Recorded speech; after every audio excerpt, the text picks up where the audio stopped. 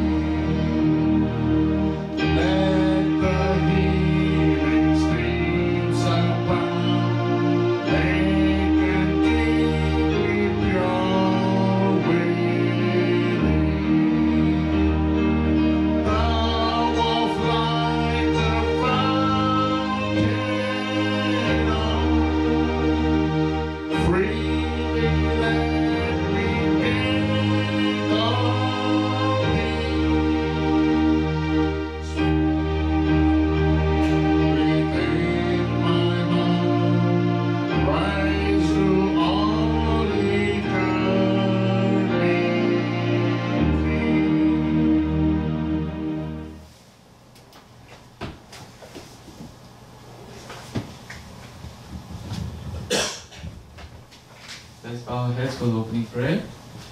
Heavenly Father, we thank you so much for the beautiful morning and we are gathered here together. We thank you for your mercy and grace. Mercy and grace you have bestowed upon us. Father in heaven, as we gather here and as we render our praises and our worship to you, may it be acceptable in thy sight. Be with all the participants for this day's program, and whatever we do, let it do it all for your glory and do it to the best of our ability. And be with all those who are not here with us. We hope and pray that they're all well. In Jesus' name we pray. Amen. we have the mission spotlight.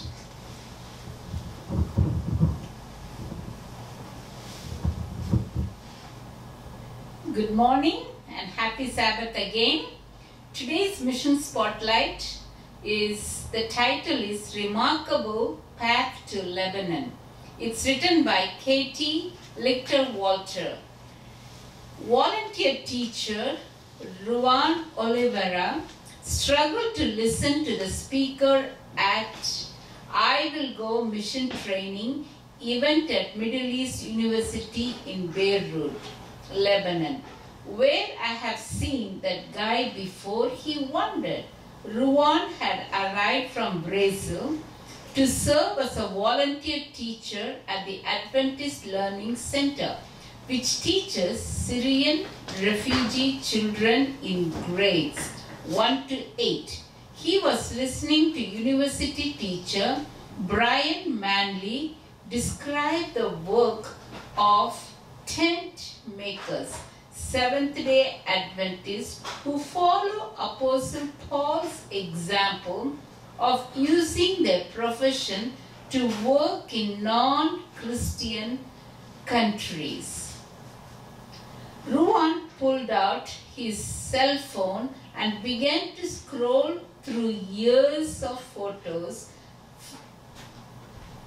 A mission was in Ruan's blood.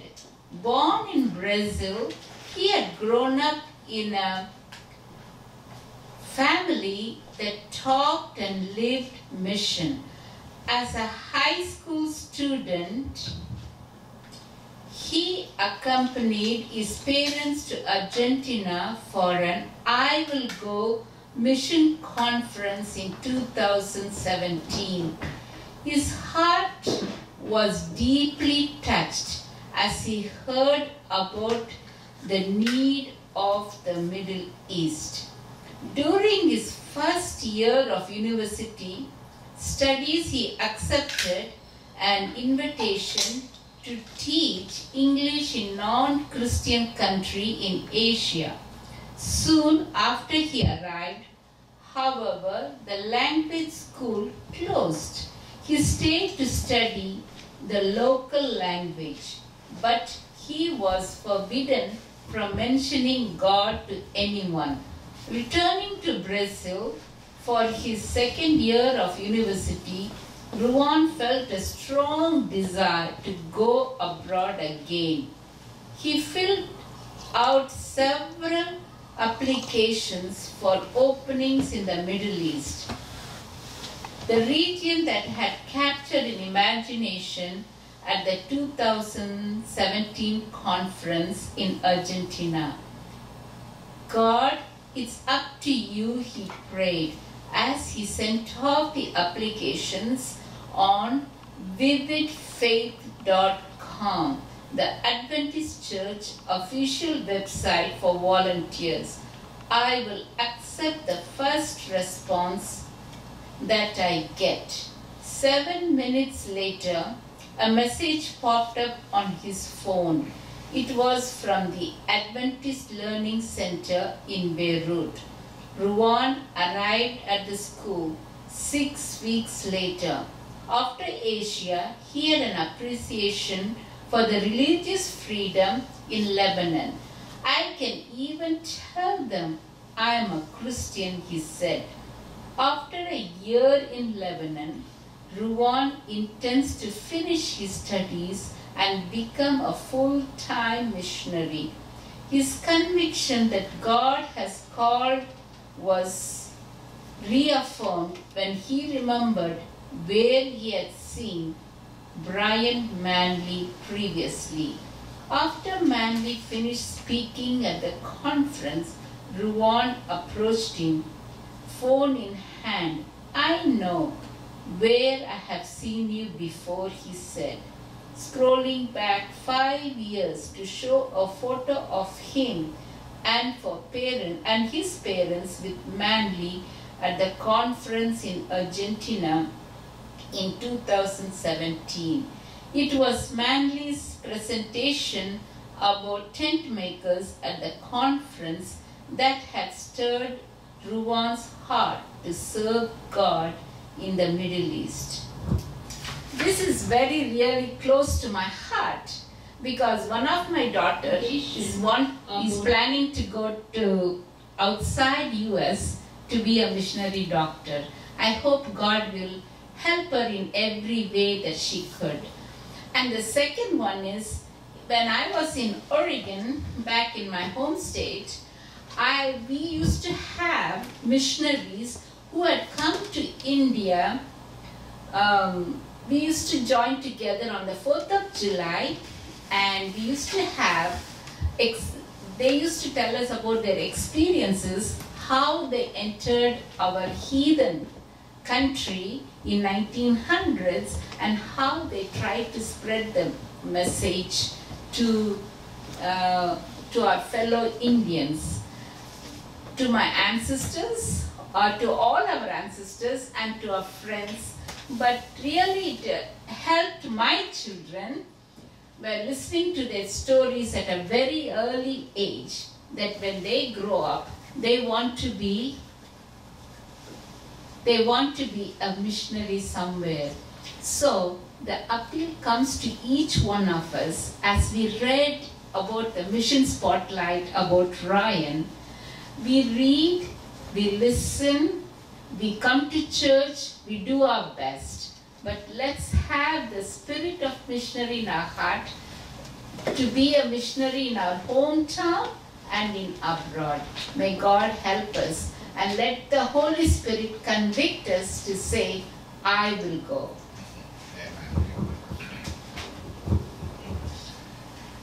Yeah, that was one of the good testimony and one of the beautiful mission spotlight week after week that we could be able to enjoy, reminiscing how in a world church, we have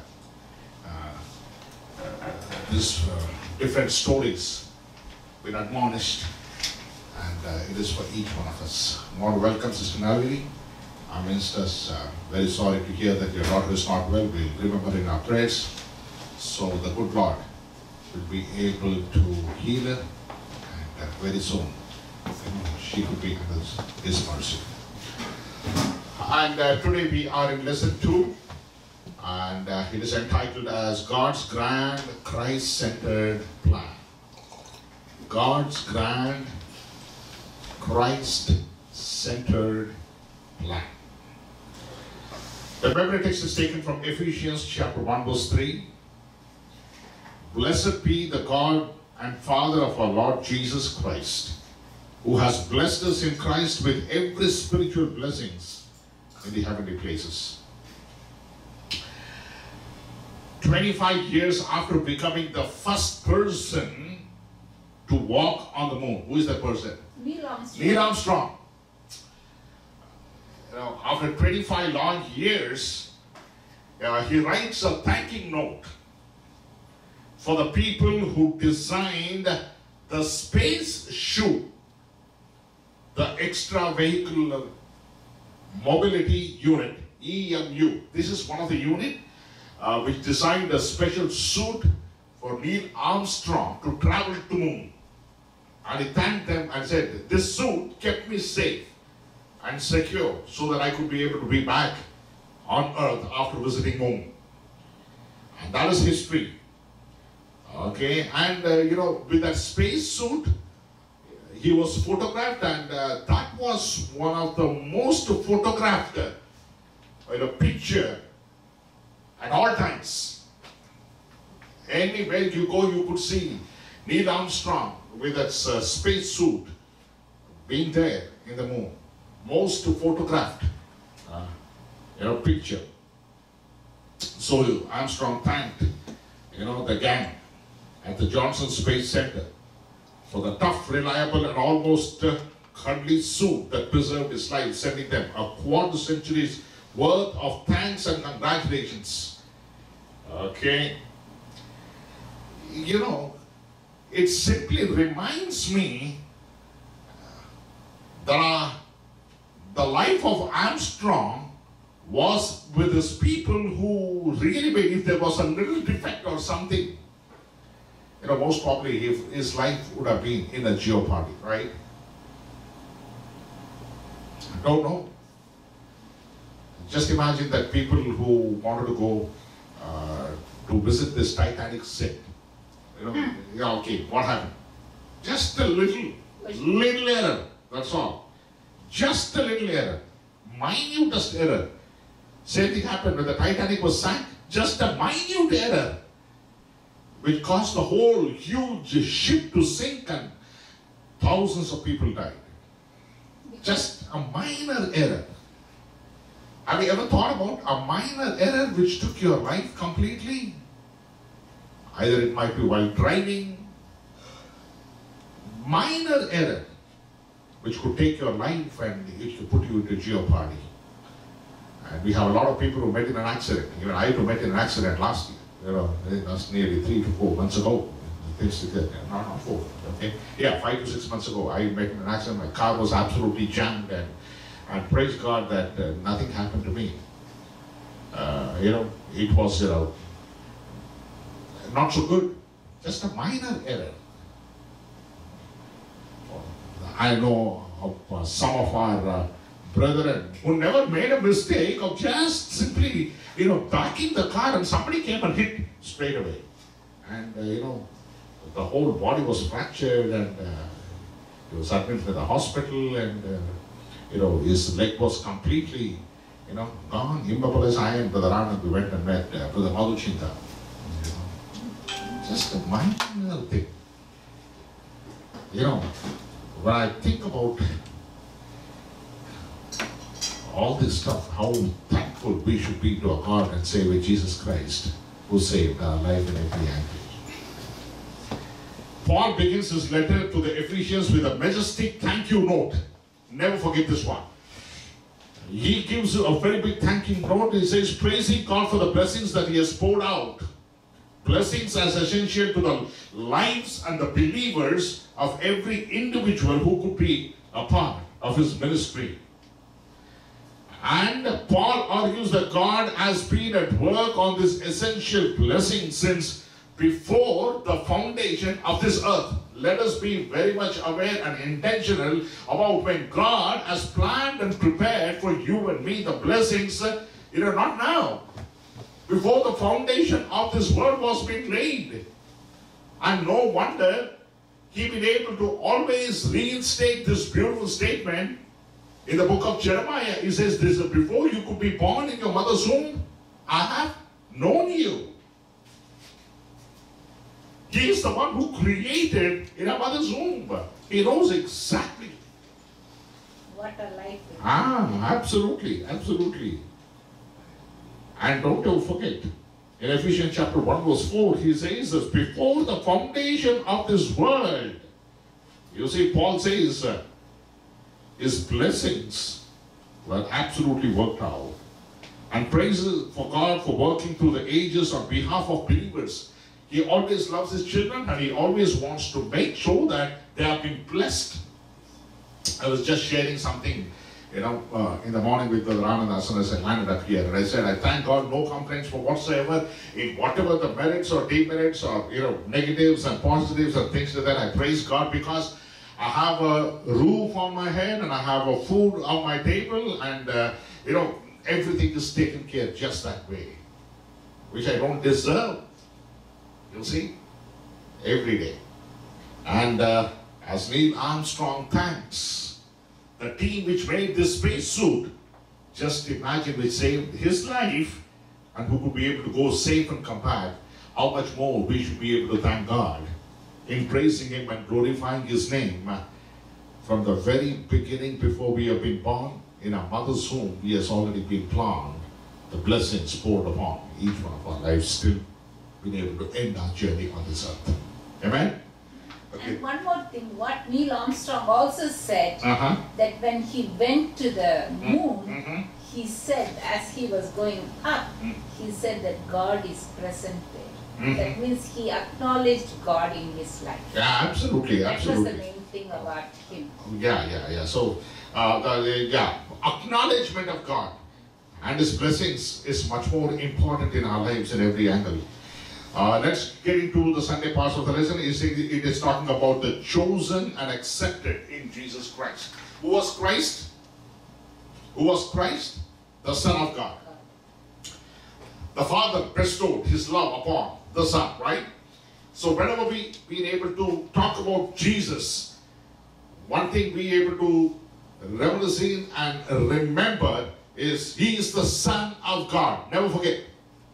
And we always been noted many times stating that because of the sacrifice that He died on the cross of Calvary for the sake of humanity, God or His Father, made Him to be the head, sitting at the right side, giving the authority and power and dominion to Him. And He was one of the most beloved Son. Does it make sense? Did I say that one? Okay. And a thank you note usually includes a description of the gift or gifts received, right? When you talk about a thank you, gifts received. Paul includes this long gift list in the Ephesians chapter 1, verse 3 to 14. If you have time, please make sure that you will read all those gifts bestowed upon each one of us. And as He thanks God for blessing of the gospel. I want to ask you this question to everyone who are watching online and people who are here. How many of us are really thankful for the gospel that we received? The good news that we received. The good news in Jesus Christ. Me. Amen. Okay. Never underestimate the power of truth. Never underestimate the power of truth. And biblical truth. Spiritual truth. Sent through only Jesus Christ. The very word called Jesus itself is a good news. Because with all power, with all dominion, the King of Kings and the Lord of Lords coming down to be as a human to die for you and me itself is something you can't fathom. You see, Paul praises God for the fact that He has blessed us in Christ with every spiritual gift. And don't ever forget this one. In Ephesians chapter 1 verse 3, Paul reinstates once again. And he says it so beautifully that we praise God for the fact that He has blessed us in Christ. He has not blessed us just that way. He has blessed us in Christ. It makes a difference. You know why? Even the Lord's Prayer, we always do mention whom? In the name of Jesus. Because all power and dominion has been given to Him. So if you and I believe in Christ, and the blessings is being overflowed in every angle. Why? Why do we need Christ? Can't we be able to straight away go to God and ask Him everything and He will be able to give us? Have you ever thought about it? Why do we need Jesus? Apart from Jesus, can we be able to straight away go to God and ask Him everything? Would He not bless us? He would. He would? Are you sure? The question is... If you and I have a direct access to God, why do we need Jesus? Let me put it another way.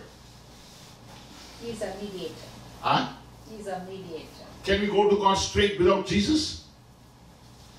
We have to go through Jesus. We have to go through Jesus. That's the way how it is. But can we straight away go to God without Jesus is the question.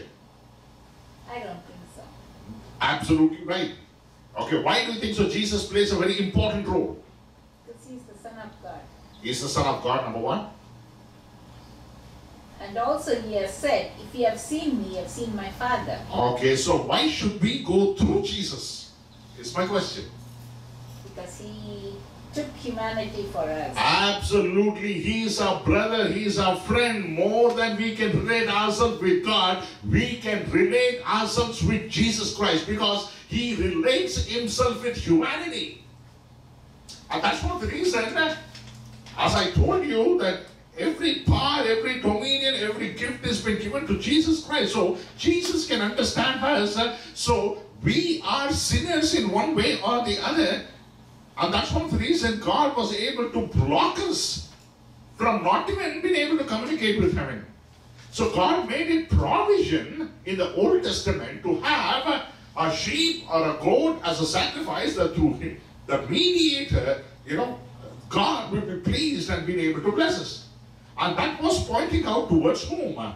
The Lamb was slain, was foretold. Talking about whom? Jesus Christ. And Jesus 2,000 years ago, He came and died for you and me. He stayed with us. He was there, part of us. He became not only God with us, but He is a friend of us. He is a brother of us. That makes sense? He is an advocate. He is a mediator person. So anything we need, okay, let me put in a very simple sense. If I have to go to speak to Joe Biden, the president, can I be able to straight away go? No. You see the procedure, how it happens, right? Okay. Most probably you have to, write security clearance and a whole lot of that. First, the approval has to be there, So there is some mediations happening, and we have to go through that channel.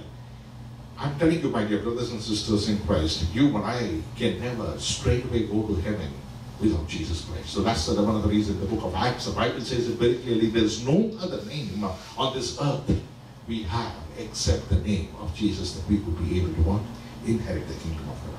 So chosen and accepted in Christ because He died on our behalf. In Ephesians chapter 1 verse 3 to 6, it contains the inspiring language about how God's view us in Christ. Before the creation of this world, God chose us in Christ and determined that we should stand holy and blameless. Never forget this one. God wants to see us that we are recreated in His image. What is His image? His character has to be imbibed in each one of us. So through Christ, that we had to be made holy and blameless. Why holy and blameless? Why do you think so? We have to be made holy and blameless. You have any idea? You and I have to be made holy because if we have to reach that holy place, we have to be holy. If you and I have to be blameless before God, the only way that we can be able to go through His home. Jesus Christ was blameless because in Ephesians chapter 5 verse 27, the Bible says it very clearly, in His presence, if you and I have to stay or at least face God in His presence, can we do that? Can we face God in His presence? Can we face God in His presence the way how we are today? No. Why? Because we are mortals. Mortal beings. Okay, just take a simple example. When God wanted to come and visit the children of Israel, what did the children of Israel say? No, we can't behold His glory. So it is not that Moses, as a mediator, you go and speak on our behalf. What happened when Adam and Eve sinned, when the presence of the Lord was there? What happened? Just taken away. No. They were not able to, just witness. So the nature of God is holy, is so bright that this mortal eyes can't be able to see. And same thing happens when the Lord comes the second time. You see the two groups of people, right? One is righteous and unrighteous. What will the unrighteous do? Looking into the glory of God. Because they are sinful, they were not repented. So what happens? They were not able to behold the glory. So when you talk about the presence of God in the Old Testament, they were not able to enter into the holies of holies, right? Why? Because the presence of the God can never be held by humanity because we are, in nature, we are sinful. With a sinful nature, human beings, you can't approach God straight. And that's the reason there was a veil and there was a mediator. Does that make sense? Yes, my dear brothers and sisters in Christ, you and I can never behold God just that way because we have to be recreated into the image of God. We have to be holy. We have to be blameless. Even the priest Once in a year, while he was being able to go into the holies of holies, he has to cleanse himself for 7 days, sacrificing bulls for himself, so that not even an iota of sin has to be there in his heart. Because when he enters into the most holy place, in case if there was one sin with him, what would happen? In the presence of the God, he would have been dead. That's it. So what was the means of method? Once he died, the bell used to stop and they used to simply pull it. Nobody would be able to. So that is God. That is God. So that's one of the reasons God wants to recreate us in His image. What is recreating in His image? To be holy and blameless. But are we holy and blameless? Is the question. That makes sense? No. Then how can we be able to inherit? And that's one of the reasons God made a provision in the Old Testament as a lamb, in the New Testament as Jesus Christ, through Him that we have. And that's one of the reasons Jesus says, I am the door. That makes sense? What did He say? That I am the door. Only through me that you can be able to what? Enter. And Jesus Himself says, I am the way, the truth, and the life. So we have Jesus Christ as the treasured sons, okay, from God. So you and I should be the treasured sons and daughters by virtue of both creation and the redemption in Jesus Christ. Ephesians chapter 1 verse 5. Ephesians chapter 1 verse 6, the Bible says, since before the sun began to shine, it has been His strategy that we would be accepted in the beloved. That is Jesus Christ. In short, it's God's intention for us to be saved. We lose salvation only by our own sinful choices. Yeah. If you're lost, it is only by our own sinful choices. Arrogance, I would call it. Arrogancy, hypocrisy, or whatever you want to call it as. If you lose heaven, it is not God, it is who? We. Why? God had made all the provision from the beginning of the earth so that we could be saved, we could be holy, we could be blameless, and there was a mediator being provided, an advocate being provided for you and me, that we could be able to go through Him.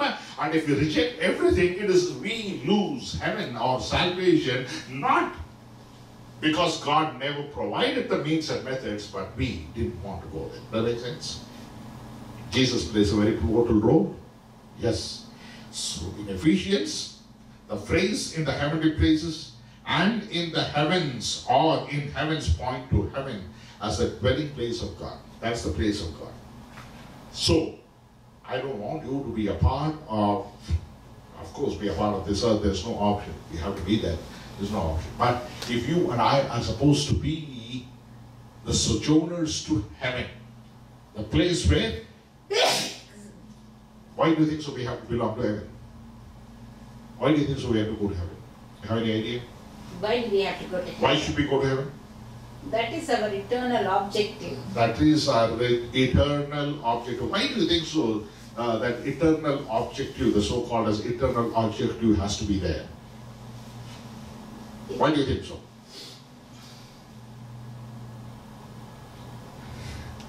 You know, the world is going to be destroyed. Why? This world is occupied by whom now?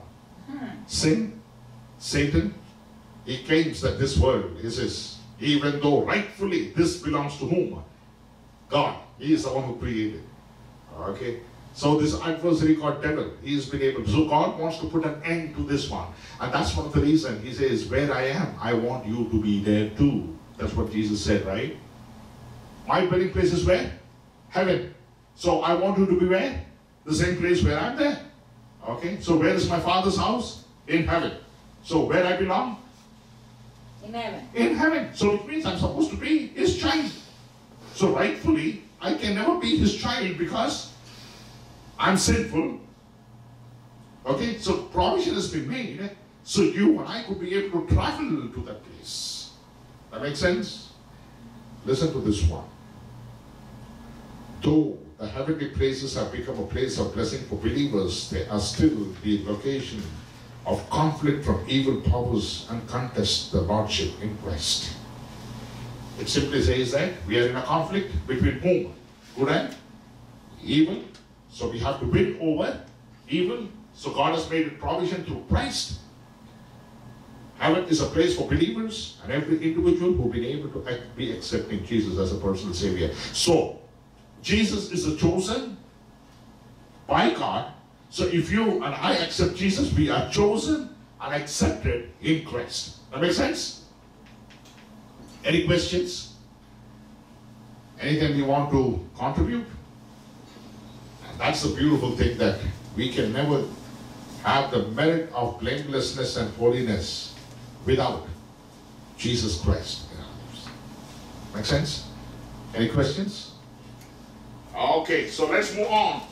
Okay, to the Monday's portion. Costly redemption and lavish forgiveness. You know, it is self-explanatory. When you talk about costly redemption, Paul is talking about in the book of Ephesians chapter 2. You know, sin had been a dark, dominating force in the lives of the members of Paul's audience. That is, the church of Ephesians. Okay, Paul can describe them into a prior existence as the walking dead. Okay, go back to Ephesians chapter 2 verse 1. The Bible says Paul is addressing Ephesians, the church of Ephesians. You remember when we talk about Ephesians, what should we be able to remember? One important thing that we have to remember when we talk about Ephesians. Okay, what is the first thing that comes to your mind when you talk about Ephesians? Last week we discussed this. Any idea? The 7 wonders of the ancient world. What was that? The Temple of Diana. Temple of Diana. What is the other name for the Temple of Diana? Artemis. Artemis, absolutely. Who was Artemis? Basically, an idol being worshipped by the whole Ephesians. Right? So which means they never had the gospel. They never had the good news. Or they never had Jesus. That makes sense? Okay, when Paul goes there, and then he introduces whom? Jesus. Gospel. Which means he introduces Jesus there. So once the introduction of Jesus was being made, what happens? The whole majority of the whole Ephesians, they never wanted to accept Jesus. But there were few people who were very prominent in the temple of Diana, accepted Jesus to be their personal Savior by accepting. That's the reason I told you last week. Oh, taste and see that the Lord is good is sweet to them. Honey, so it means these people tasted Jesus Christ and they became a part of the gospel, or being a part of Jesus Christ. And then, once upon a time, they never knew Jesus, right? And Paul is addressing in Ephesians chapter 2 verse 1 that you were dead because you never had the good news. You never had Jesus Christ. Does that make sense? That's one of the reasons in 2 verse 1 he says, you are dead in trespasses and sins, yet walking or living as Satan's commanded them. Any idol worshippers or anybody for that matter is directly under the command or under the jurisdiction of whom? Satan. Not all. Okay, let me put it this way. Let's not. We are not talking about people who doesn't know about Christ and they are worshipping idols. You know, you can't blame them because that's the way of life they have been able to live. But once you come to know about Christ and then worship idols, and then you have a problem. Does it make sense? Okay, let's move forward. It says now, and these guys were enslaved with all the idols without the gospel. And that's what he's talking about in chapter 2 verse 1 to 3. He says, okay, you are walking or living under Satan's command then. Okay, and he says they were enslaved to sin and Satan. They had no ability to free themselves. They were directly under the jurisdiction of Satan by worshipping Diana. And Paul goes a little further. They needed a rescue. They needed freedom. So God has done through his gracious action in Christ. And Paul celebrates two new blessings of God: grace in the lives of believers and redemption and forgiveness. So what did the church of Ephesians need? They need what? Freedom from the bondage of sin. That is one part of the story. Why? Because they are under the bondage of whom? Satan. They need freedom. Freedom from what? Sin and bondage. I want to give an example. Okay, the children of Israel were where? In Egypt. They were there what? As bondage. Where? In Egypt. So what did the children of Israel wanted? Freedom. Relieving them from the bondage of sin. What about you and I need now? Relief from the bondage of sin. That's what Ephesians needed. Number two, they needed forgiveness. Did Israel need forgiveness? Did they knew God before? Yes, they knew God before. But did they walk righteously before God knowing them? No. Did they rightly need forgiveness? Absolutely they needed forgiveness. But the principle of the Bible from Genesis to Revelation is unless you and I repent, there is no forgiveness. Okay, so what is Paul trying to reiterate with the church of Ephesians is you need freedom from bondage of sin and you need forgiveness. You know, the Greek word which translates redemption in Ephesians chapter 1 verse 7 is apolutrosis, which means originally for buying a slave's freedom or paying to free a captive. That's what it means to say. That's a beautiful word. Like for example, you have become a slave. Just imagine in those days. Today there is nothing called as slavery. Of course we do have slavery here, there, and things like that. Those days were, you know, who is a slave? Who is a slave? A person who is absolutely subjugated to his master. Does he has any choice? No choice. Whatever the food they give, we have to eat. Okay. They can batter him, they can beat him, they can kill him, they can do whatever it is. Does he have any freedom? No. Just imagine some way or the other, a person might be able to come and say, I'm going to buy this guy. Most probably, the amount is so exuberant. In today's world, if they say that they want to buy a slave, giving him $100,000, just imagine. Is $100,000 a small amount? It's a huge amount, right?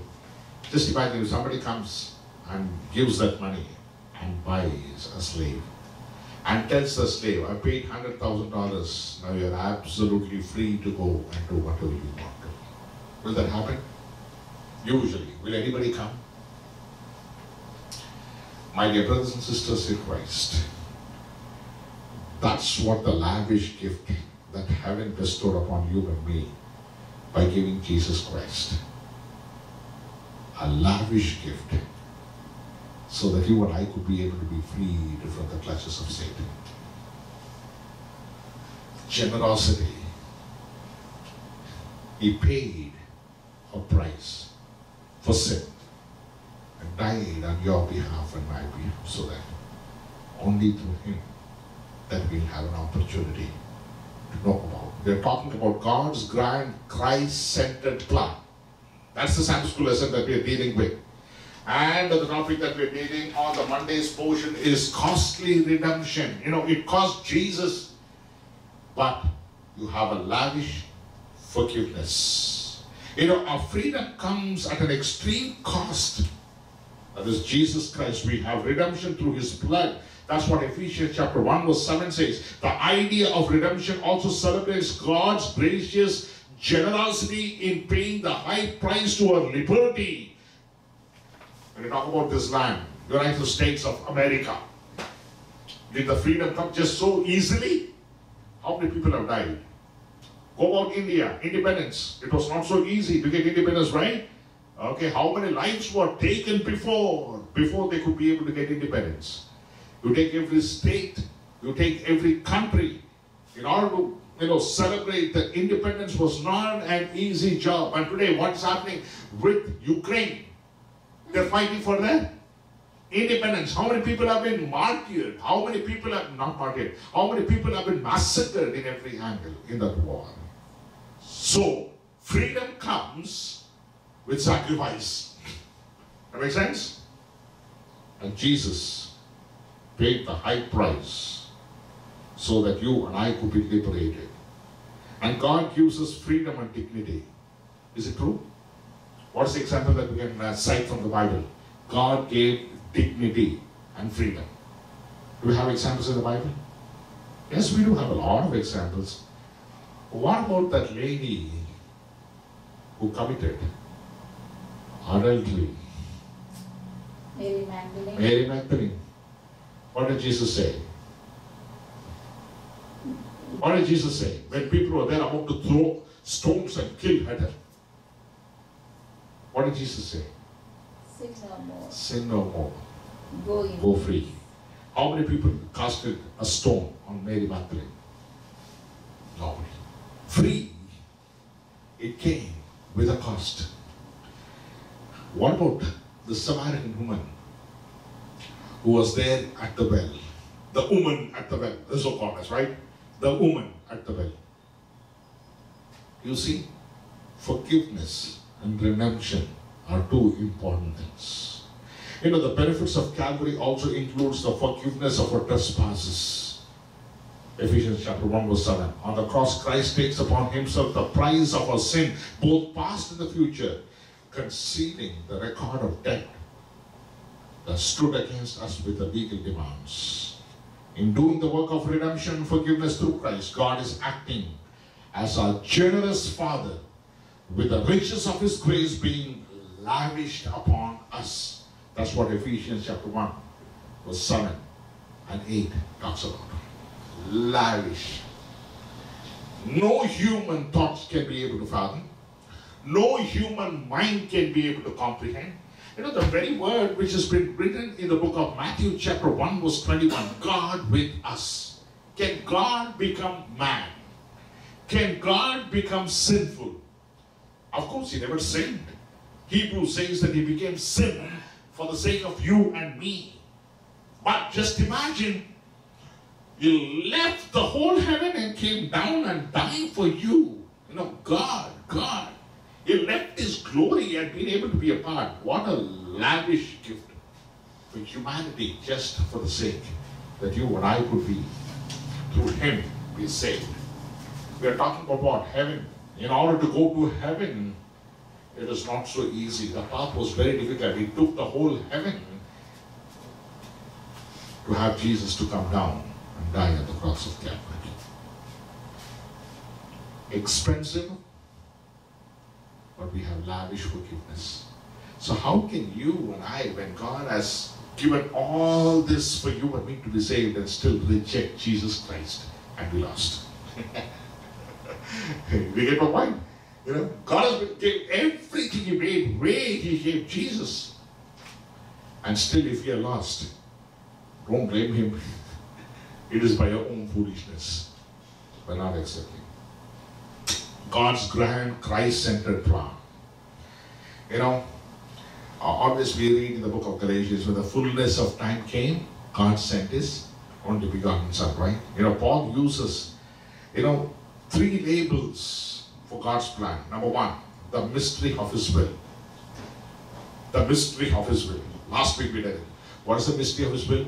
Isaiah chapter 55 verse 8, and I always repeat this one. My ways are not your ways, my thoughts are not your thoughts, right? Before the foundation of this earth, Christ already, the Lamb was already being said. Mystery, you and I can't be able to understand. What about the future? Can we know about the future? No, it is a mystery. So, what Paul is trying to say for the Ephesians is, number one, the mystery of his will. Nobody can be able to fathom, understand. Number two, he says, what about his purpose? Can we understand his purpose? The only thing that we can understand about his purpose is that He wants to take us to heaven through Jesus. That's all. Apart from that, you see, behind the scene, there's a lot of things which has been played. You and I can't be able to understand about His purpose. That is number 2. Number 3, a plan for the fullness of time.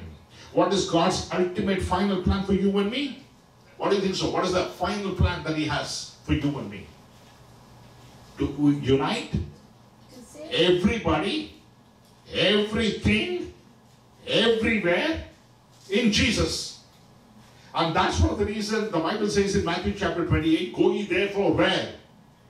Into all the all nations, every kindred, nation, and tongue. Ultimate plan of Jesus Christ. Does it make sense? What about the 3 angels' message? What does the first angel's message means? fear God. Fear God and give glory to Him.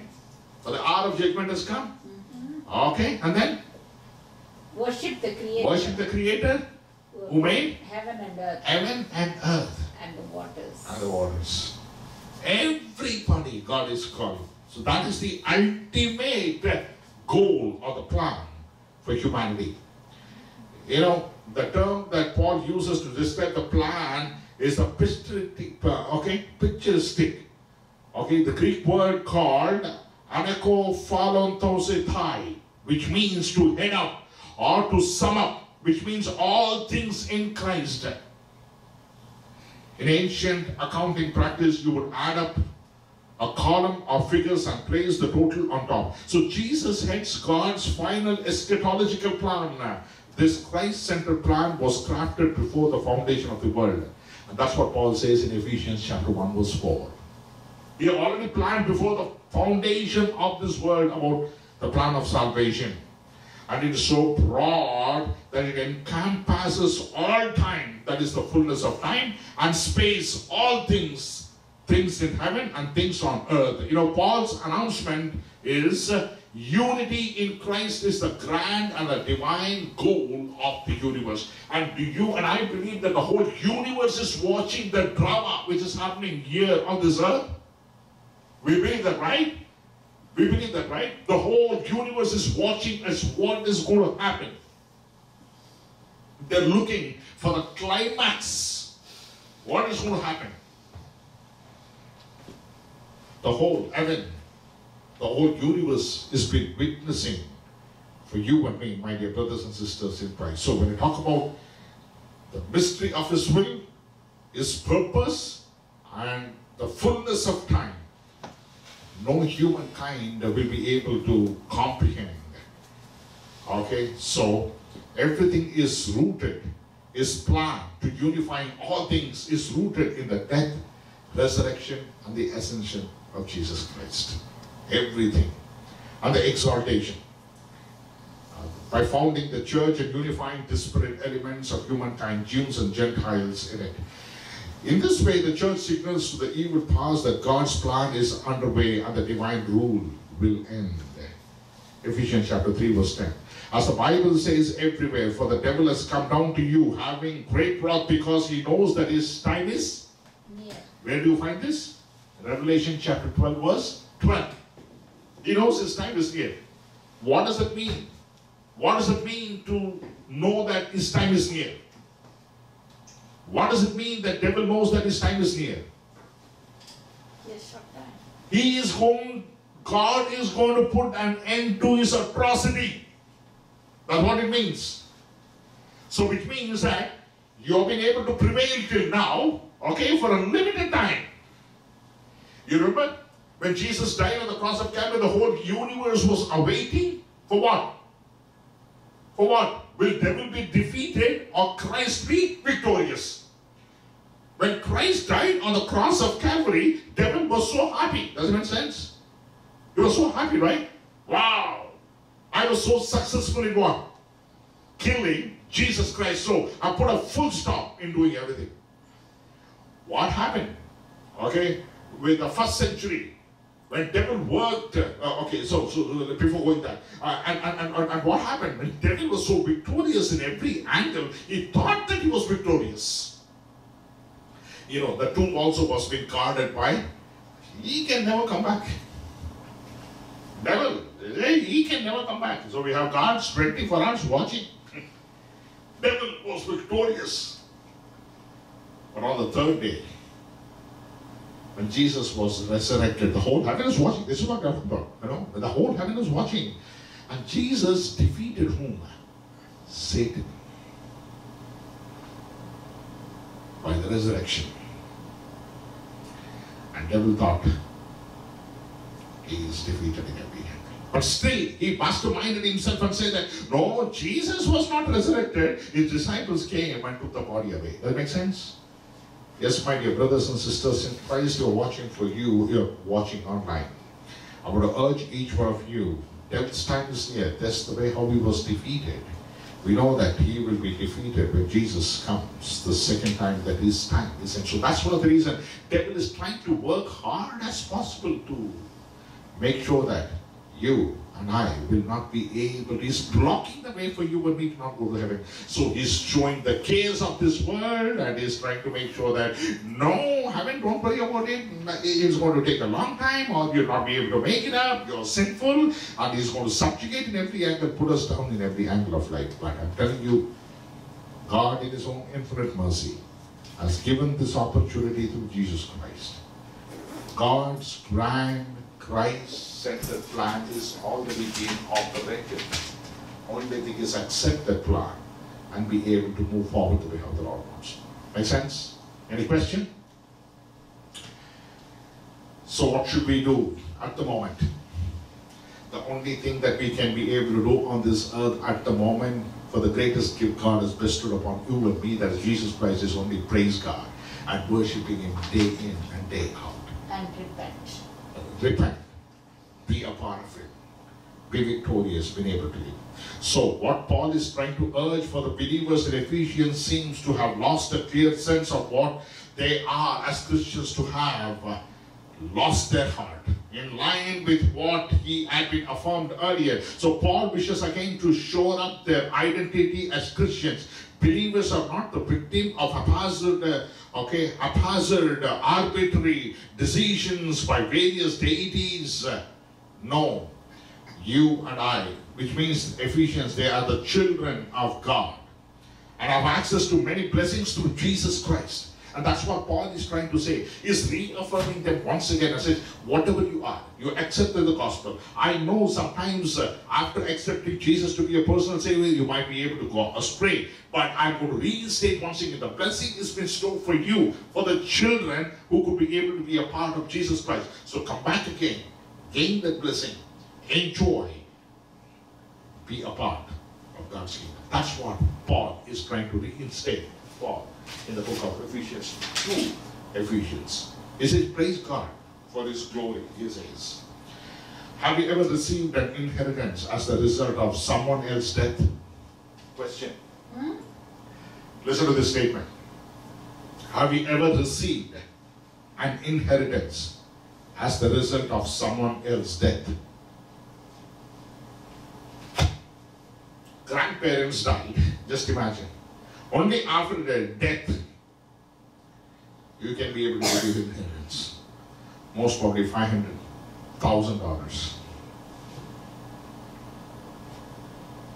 Or a huge plot to build a house, which you have not worked for.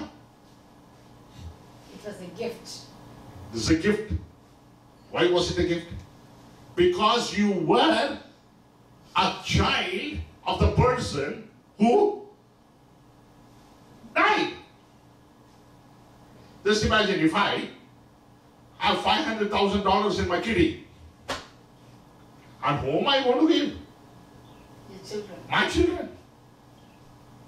I can't go and give to somebody else because they're not part of me. Why should I? Anybody. That's the principle, right? My dear brothers and sisters in Christ, perhaps a relative left you a valuable treasure or a considerable sum of amount. In Paul's view, by virtue of the death of Jesus Christ, Christians have received an inheritance from God. Isn't that beautiful? Isn't that beautiful? Beautiful analogy. Beautiful analogy. Not because you earned it. No. Don't ever mistake of saying that you can earn it. No. Because of somebody else's death, you could be able to be a part of that inheritance. What is that inheritance? Salvation. Eternal life. When I be able to see these things, I praise God for Jesus Christ. There is nothing that I own, nothing that I have. And that's one of the reasons the Bible says in 1 Corinthians chapter 2 verse 9, eyes have not seen, Ears are not heard. ears have not heard. What The Lord has prepared for the children, those who love Him. That's the reason last week's sermon I was talking about, unless you and I have the personal relationship with Jesus Christ. That's the reason I always told you, we have to be good listeners. We have to be good listeners in every angle. And last but not the least, before we could wind up, we are talking about the Holy Spirit. You know, the down payment has been made. In exploring the importance of the Holy Spirit in the lives of believers, Paul uses two images or metaphors for the Spirit. The first picture, the Holy Spirit as a seal. God has sealed us through His Spirit. Consciousness. Does that make sense? In fact, today we are going to speak about emotions. Okay, so hope that we all will be blessed by that. Okay, the first picture of the Holy Spirit as a seal, identifying the seal's presence of the Holy Spirit that occurs from the time of conversion. From the time that we have been converted, God has been able to give us an immeasurable amount of Spirit, the conviction.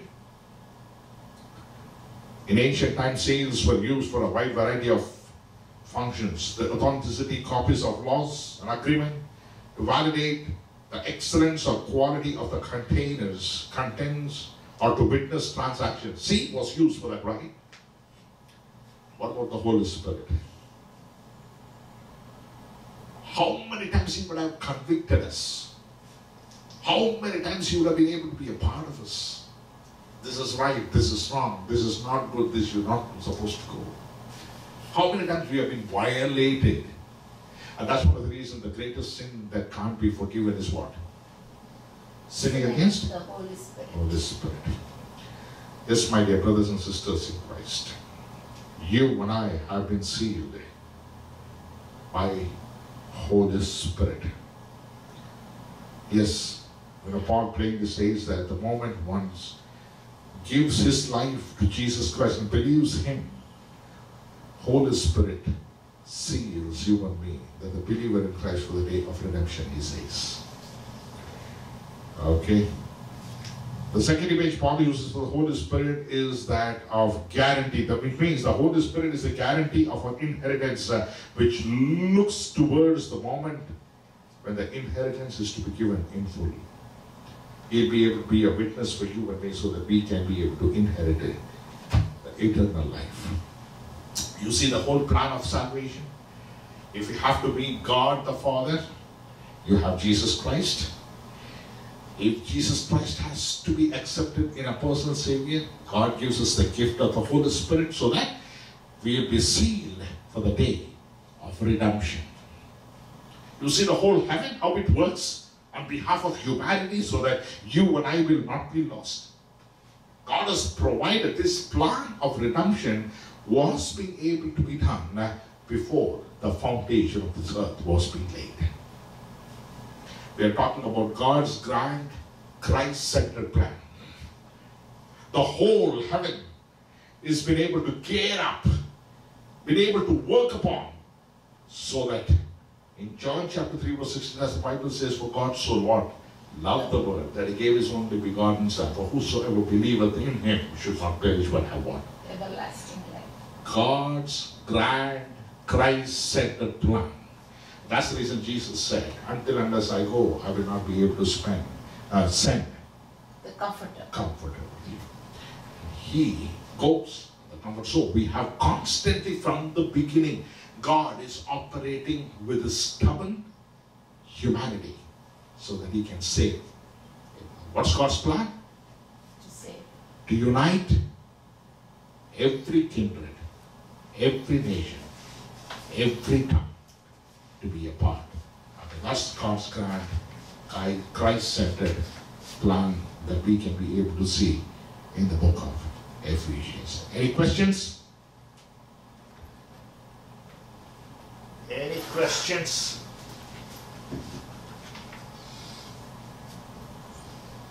If there is nothing, may God bless each one, and as the Sabbath school offering will be collected.